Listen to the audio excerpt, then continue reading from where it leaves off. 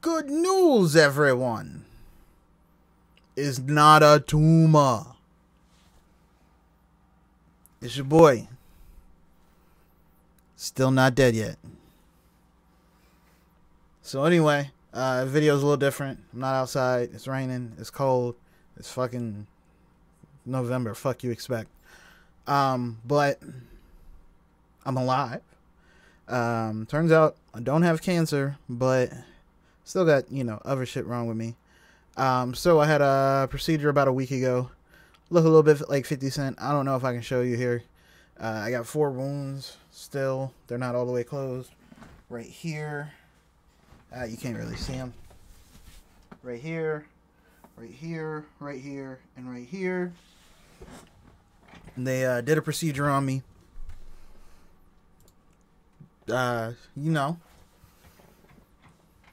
Can't be killed.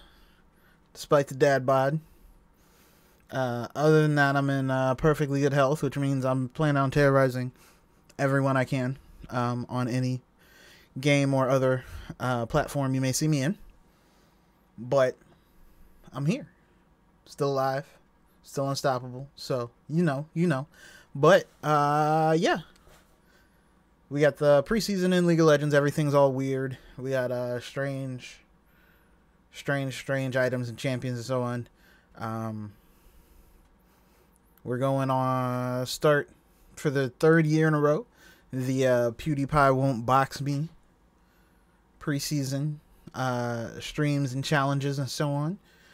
For those of you who aren't aware, it's been 3 years of trying to convince your favorite white supremacist former Minecraft streamer to get in a ring and catch these hands. But Felix is scared. Felix has not responded to any of my DMs, my messages, my comments, etc. That's a lie. I don't comment on his videos. I don't give him views. Fuck him. But he is indeed scared to step in the ring and get knocked the fuck out. Figure after him I'll take out Jake Paul. But none of them are willing to fight a decidedly overweight, almost middle-aged man.